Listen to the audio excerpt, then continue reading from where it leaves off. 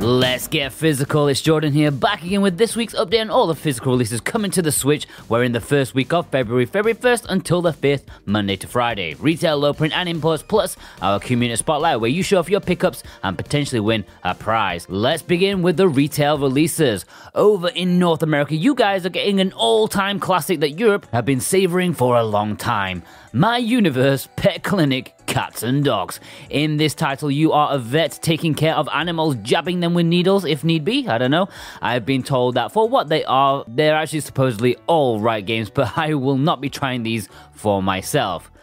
ReZero subtitle should be releasing physically in Europe this week. Amazon says otherwise, but I didn't hear of a delay. Anyways, this released in North America last week. It's supposed to be pretty good, a visual novel with adventure elements, and it's based off a nice anime, which I wish I had the time to watch, but I don't because I've got too much stuff going on. Codes in a box are always a bit of a disappointment, especially when it's a game I wouldn't mind physically. In the UK, it appears Maid of Sker is getting a code in a box, which sucks monkey butts. Now that was a brief retail, right? But let's jump into the low prints where we've got some nice entries this week. Green Hell is the 4th game from Forever Limited. They recently put up pre-orders for Thief Simulator, Panzer Dragoon, and Sparkle Ultimate Collection. This time it's a survival game that I've actually heard is pretty good, brutally tough but surprisingly deep. I don't know though, the footage I've seen on the Switch, it looks kinda rough, but I'm open to your opinions as always. On Forever's store, there are 2 variants, a standard edition as well as a limited edition, which includes a multi-purpose tool, cleaning cloth, enamel pins, certificate, and sticker. Spinch, or as I keep seeing it, Spinch, is getting a physical release from I Am 8-Bit. This is a game that's definitely up their street. They like a bit of weirdness. This is supposedly really good. Now it says that this is an I Am 8-Bit exclusive cover edition, so I wouldn't be surprised to see this get like a retail release or elsewhere. I don't know, but I'm not 100% on that. The game itself is labeled as a psychedelic platformer, and I have no idea what to make of it personally, but our executive producer Boombox has chosen it as their pick of the week. Also for vinyl soundtrack collectors, I Am 8-Bit have that for this game too, and you can pre-order now. Iron Wings is Red Art Games' latest Switch pre-order. There's 2,800 copies available. This is a shooter set in World War II, which always has me intrigued. It tries to do a little bit more than your average shooter though, with small mechanics like camouflage choices. Apparently, the cover art kind of looks a little generic, but I don't know, it could be a good one. You can pre-order this from Red Art Games now. Sadly, our discount code has expired, but I'm sure they'll have a nice little deal on this at some point in the future. Liberated Enhanced Edition is getting a North American variant thanks to VGNY. Once again, I haven't brought up the European version from Pixel Heart in Europe yet, but I thought I'd mention the VGNY one now, which is over pre-order today, since there are only 1,500 copies available of this cover variant. Like most of their releases, the cover art is pretty cool. Like I said, you can order the European version right now if you want to, and this is a very stylistic sort of adventure platformer kind of thing. And this is Brent McLean and Santa Tartaruga's pick of the week. Afterparty is Limited Run's latest release. This is an adventure game, visually very appealing. Its premise is simple. You're in hell, and the only way to get out is to outdrink Satan. This features a well-implemented conversation system where you can uncover people's personality. It's supposedly very good, and you can pre-order this from Limited Run Games right now. And it must be decent since God of Resin, Dane Wilkinson, Jonathan Rumor, and Gannicus have chosen this as their pick of the week. Now, there's not much in terms of imports this week, but I'll just point out that I did review a couple of imports last week. If you missed my review of Marchen Forest and Citizens Unite, head over to check those after this video. But this week, well, there's not a whole lot. Doraemon Learning Collection, that is kind of what it says on the tin. Here you have 4 learning apps, 1 for math, 1 for English, 1 for brain workout, and 1 is for Japanese learning. I don't believe there's any English on this, which would be totally understandable. Now, I don't mention Kickstarters too often, but I do want to mention one that has a Switch physical. It's currently up for backing and is the lovely looking Ova Magica, which is a mix of Harvest Moon and Pokemon. I've played one of the demos for this and I fell in love with it instantly pretty much. Plus it cites As Your Dreams as one of its influences, so that's an instant win right there. You got my money. It looks really cool and I am put down for a physical limited edition, and this is Alexander Cato's Pick of the Week. Right, let's jump into the Let's Get Physical Spotlight. Remember, if you're shown off in this series, then at the end of the month, you'll be in chance with the winning a physical Switch game. I don't know what February holds for the prize, but I'm sure I'll choose something before next week. Maybe. Firstly, me, what to talk about? Well, I've been doing this for over a year now, so I'm at the point of forgetting what I've shown and what I've not shown, so I apologize if I end up talking about the same thing for a second time. Anyways, this week, let's go with Kamen Rider Climax Scramble. Have I talked about this before? I don't know. Anyways, the Asian release of this game has English as an import exclusive. I don't think the Japanese one does, though. But yeah, this even has an English cover variant for Southeast Asia. If you don't know what this is, it's a pretty basic arena brawler. Up to 4 people can duke it out with 31 different riders from the Kamen Rider universe. I haven't actually played this myself yet, but I did pick it up whilst being hyped up for the latest Kamen Rider game on the Switch, which I reviewed late last year, Memory of Heroes. I think fans of the series will get more out of this one than someone who's never even heard of Kamen Rider, but, you know, as someone who's interested in obscure imports, it's a nice addition to my collection.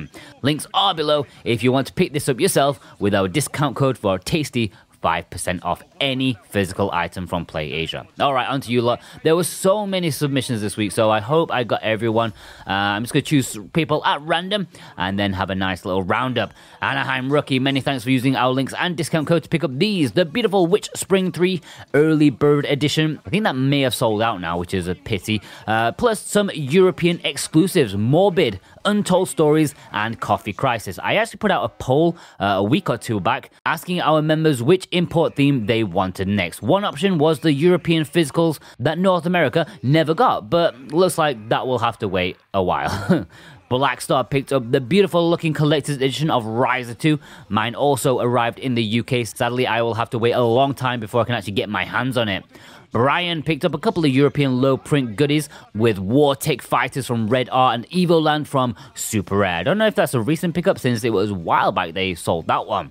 Chit Chat Gaming picked up these 3 games. I think that has to be my favorite cover variant of Panzer Dragoon. It looks, I don't know, majestic. Maybe that's the word for it. Man, I really want it, but not at that price. I wish it was retail. You know, but if it was retail by now, it'd be $20 and I would be all over it. Chris Stade, many thanks for using our links and codes on the Final Fantasy goodness. 2 essential imports in my opinion, plus cross-code from Strictly Limited finally. Danny Boy showed off a wealth of games here, some recent pickups. Have to admit, I don't think that we've seen Tropico here too often. I thought that would be a really popular game, kind of like Civilization or something, although I don't know how well received the Switch port was. I didn't see any reviews for it. Elisa got down with the thickness. Apparently, my love sharing made people shell out a lot of money for both games, not just the recent one. L. Peanut picked up the Luigi variant of Mario Kart Live. We all know Luigi is a true number 1 in our hearts. By the way, come on Nintendo, how long has it been since like Mario Kart 8? It feels like it's been like 10 years or something. Can't be far off. Flower Angel Rave got these January pickups. The great looking double pack of robotics games. Supposedly really good double visual novel set. Also, I saw the news that Sakuna had sold 850,000 copies, of which I'm sure all are being submitted into this spotlight section. I've had to mention it so goddamn much. You guys are mad for it. Executive producer Gannicus picked up these games, Jump King and River City Girls are imports. I tend not to divulge affiliate information too much, but I don't know what's going on with you guys, but there's been a surprising spike in River City Girl purchases from Play Asia, seemingly out of nowhere. It's like in our top 10 games sold over the last couple of months. I haven't even talked about it, so I don't know like where the interest has come from, but I ain't complaining. I very much appreciate your guys' support, and I definitely want this for myself. Gary Dawson sent in a couple of pictures with a lot of low print goodness. I see that Star Wars Racer is finally getting sent out, which means that I should probably be getting my Grandia anytime soon now. Geese Nuts. Geese Nuts sent in this picture. Not sure if that's a belated favorites cover, but it could be because they're all top quality. Monster Hunter there. Okay, who's hyped up about Rise? Not really my kind of game. I enjoyed the first 3DS one, but I just don't have the time for them. They're just too massive of games. Executive producer God of Resin picked up these games recently. Again, big box of Telia will be seeing that fair whack. Also, Peaky Blinders. Last time I mentioned this, I said that I hadn't watched the TV show. Well, over Christmas, I managed to finish the first season, which I absolutely loved. Top telly from the BBC. Goldbat Lover sent in this photo showing off some interesting titles. We have the US version of Iron Fury, which took a long time to get over there, but thankfully the wait has been worth it. It's a really great game, similar to the recent Project Warlock that Super Air just did. James Church did a nice little unboxing of Riser 2 for us, the collector's edition, which has some really nice extras. Thank you very much, James. Jim Wiley picked up these games with the Japanese version of Shiren, which apparently the art book is just pictures, so no words if you don't fancy waiting for the more expensive limited run version. Also, Moon. Joel Parker picked up Neurovoider from Red Art Games. I recently showed this off in my Spotlight episode, and it's a fantastic game, possibly one of Red Art's best games that they've had. Really great roguelike shooter with RPG elements. Juan loved it. John Crodick also picked up a double helping of Riser, can't go wrong there. Kishimoto picked up Dragon's Dogma for a bit of a bargain. I find it incredible that this physical version never released in Europe, only America and Japan, who also got a small collector's edition for it. It's a fantastic game. Lucci, I hope I pronounced your name correctly this time around, picked up these games. Again, Capcom, no Mega Man 11 in Europe. Your European outlet is a shambles. And there was me hoping for the new Ghouls and Ghosts would get a physical. Fat chance of that. Max1216 sent in this photo. A bit of an eye dazzler for sure. Lots of fantastic first party titles in here. I love Yoshi's Crafted World artwork. It was actually a contender for me last week, but like a few others, lost out to Okami. Mercadeni sent in this photo of a couple of great games, especially Octopath Travel. I'm hoping for a sequel to this maybe next year. Maybe, I don't know. You know, a bit of tweaking to the design and it could be an all-time classic. No Name, that's really his name, picked up these, including the Japanese version of Celeste, which is a great way to pick up this masterpiece if you missed out on limited run and don't live in America. Links are below. Panzer Thief Zero picked up these from Japan, two classic games that I can easily recommend. I'm not sure what the price is of the US Monster Boy these days. I know at one point it wasn't easy to get a hold of, but the Japanese version should be a reasonable price, I would imagine. Ramiro Flores sent in this picture of some fine games, a few Red Art games like Children of Zodiacs. I want that. Pode, the Artist Edition, which is absolutely stunning. Also, Fight of Gods. The memes are worth it alone. Renato Fares also got in the premium box of Riser 2 along with Turrican, and they said that they thought this was much better value for money than Strictly Limiteds. Robert picked up these, including the stunning Kamiko from B-Side Games. I got this, of course, and I love what they did with it. Robotech, I think, used our Play Asia links to pick up these. See, River City Girls, I don't know why.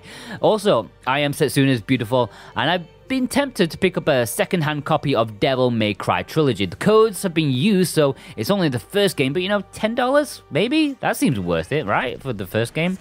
Shikification sent in an eye dazzler. A lot of Red Art games in there, alongside some other fun games. I haven't seen Monstrum here too often, or Shadowgate. Shadow714, many thanks for using our links and codes for some of these delicious games. At least 3 essential imports in here, like Atelier Dust Trilogy, Moero Crystal H, and Food Girls. Okay, maybe the latter isn't essential, but you know, it's a really nice experience and I liked it a lot. Sky Racer turning up the heat here with a double helping of Riser 2 Collector's Edition with a statue of the first Riser. They have pre-orders open for the second Riser statue on Play Asia now. It ain't cheap, and my wife would kill me, but I really want it. The One picked up a Riser 2 along with another recent release from them last week, ReZero, with the double subtitle. Hopefully Europe's release is this week. Tired Aiden wants to join in with the Super Mario 3D All-Stars fun. Just a brilliant package, even if they kind of half-arsed it. Pretty much essential if you're a Switch owner. Tony Rend picked up these games, including good old Final Fantasy IX. Also, Cooking Mama. What are the prices for this these days? I remember there was like a panic frenzy saying it would be rare if the game got recalled. I haven't heard anything since. I even bought it because I'm kind of dumb. Vey is a legend. Last week's epic import section meant that he had to go and sell a kidney to pick up most of these. What a legend. Marchen Forest, Citizens Unite, Ringo and Stone Butter, Ghostrunner, which actually came with a soundtrack CD, which is surprising. Absolutely top dog. He even got in Shing from a couple of weeks ago. I am insanely impressed and insanely jealous at the same time. Visipon got in 3 cute games, a bit of Nep, a bit of Grandia, and a wholly not Jordan approved Senran Kagura Reflections, but you know, whatever floats your boat. Extrana 4 sent in a belated favorites cover with Nep, the massive box of Fate Stellar Link, and Age of Calamity. Yo Daddy picked up these 2 games, a nice bit of Ita from Super Rare. Zoo Kumpf Tiger sent in a picture of the lovely looking Grandia HD collection. Alright, now it's time for a roundup. Andrew Kelly, Captain Slow, Champ Dancer, Chewit, Choco Loco James, Craw, Certified, Etienne, Fluttershout, Goma, Griffin, Yarrow, Jupa, Lars, Lucazone, Pabs, Peter Clark, Punky Dudester, Raven Knight, Rain, Riz, Robert, Rovest, Steven665, Stevie, Streaming on the Corner, Tim 10, Ying, Yusha, Zero Flux. And that's it, guys. Always enjoy seeing what you guys pick up. Please send me your pictures on Twitter over at SoWhatAboutTheGame. You can DM me, or you can tag me in a post and use the hashtag Let's Get Physical, and I'll give you a nice little retweet. Or you can email it into us at contactors@switchwatch.co.uk. Just make sure you start the email title with Community Spotlight so don't miss it. Plus, we have a Discord, which is a nice way for us to have a chat with you guys, and you can submit your pictures there in the submission section. Discord link is below. Please group all your games together and send me just one picture because it really helps me out so much, unless of course it's an unboxing, which of course I will be happy to show off in multiple pictures. Right, guys, hope you enjoyed this episode of New Physical. Special thanks to our executive producers Dane Wilkinson, Goda Resin, Boombox, Brent McLean, Jonathan Room, Organicus, Santa Tartaruga, Alolan Jojo, and Alexander Cato, and all the others who have joined our memberships. Please check out last week's episode in case you missed it. We also have a brand new channel dedicated to PS5 and Xbox content. We try to make a weekly video, which I highly recommend you check out. Plus, last week's reviews. Many thanks for watching all the way through. If you did, give me a high five as always so I can spot the legends amongst you. Take care, guys. Have a good one.